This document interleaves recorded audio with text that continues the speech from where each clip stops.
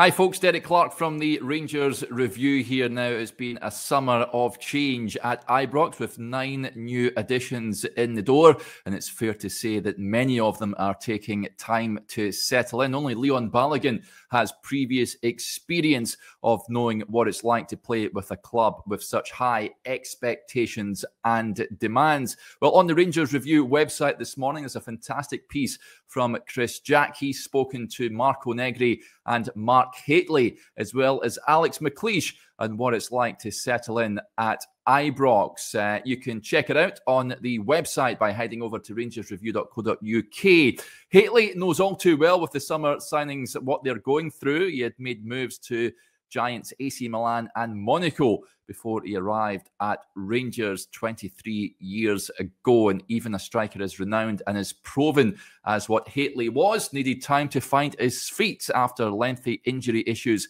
on the continent. He told Chris, it's the same wherever you go. You've always got the newness of everything that is happening around you. Not every club is the same, especially when you're going from country to country, which I did, going from England to Italy, Italy to Monaco, and Monaco to Scotland. The player goes first and the family normally follows. And with all that, you have then got living in a hotel and trying to sort a house. You're never settled until you've got your family with you. And that is all part and parcel of the procedure that you have to go through. Some people settle quicker than others, he said. That is just the way it is. Some feel that until they've got their family around them, then they can relax. Some people can see right past that and just concentrate on what they're doing in front of them for the next minute, and then the next minute, and then the next minute. That doesn't worry them. It's all down to the individual. And as we have always said, you need to be a special individual to cope with playing at Rangers. We have seen some great players come and fail. It is all down to the individual circumstances and how quickly you settle, especially for strikers. Well, one striker who settled quickly was Mark Negri. He was brought to the club in the summer of 1997 as part of a Walter Smith-led rebuild as the club embarked on a push towards 10 in a row. They would come up short, of course, despite a blistering start to the season from Negri when he rattled in 23 goals in his opening 10 games. And while Hateley took time to settle, Negri didn't, and he credits Walter as being a key factor in that. The secret was Walter Smith. He told the Rangers Review he was the best man-to-man manager I ever had. He was a coach, he was a big brother, he was a father.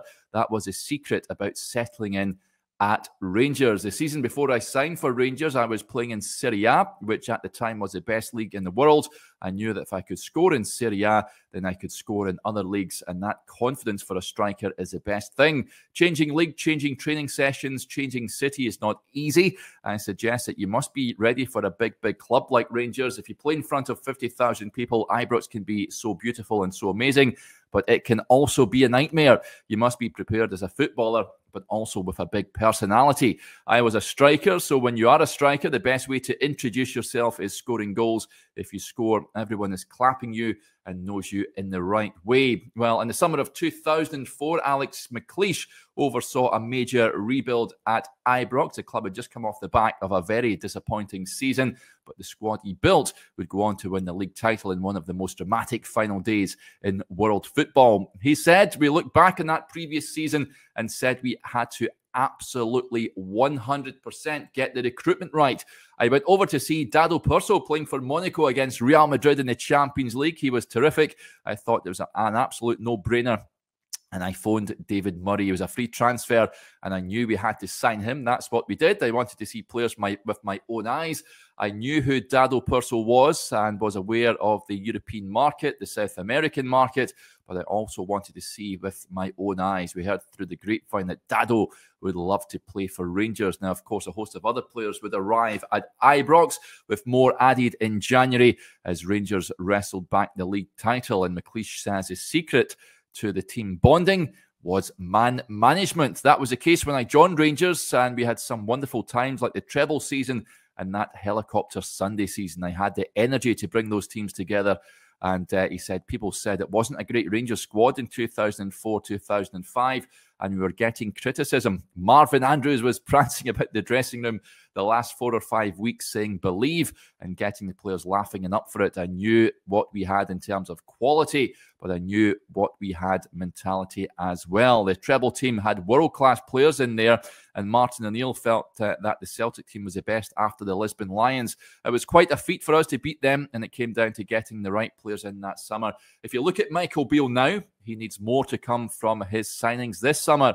The big question, of course, is can he get more from his summer additions? Well, he quite simply has to if he is to stay in the Ibrox hot seat, you feel. Did you like that article? You can go and check it out on the Rangers Review site, and the link is in the description below. If you want to keep up to date with all the latest news coming out of Ibrox, be sure to subscribe to the Rangers Review YouTube channel. Bye for now.